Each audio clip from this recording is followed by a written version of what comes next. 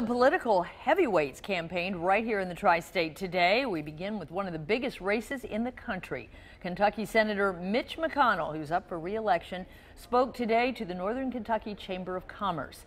McConnell spoke about why the race against Democratic candidate Allison Lundergan Grimes is so heated.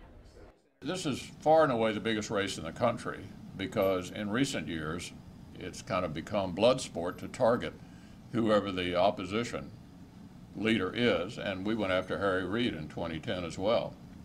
So it sort of goes with the turf. Grimes will be back in the tri-state this weekend, and she's bringing some friends, including Hillary Clinton. We'll make sure to be there for you as well.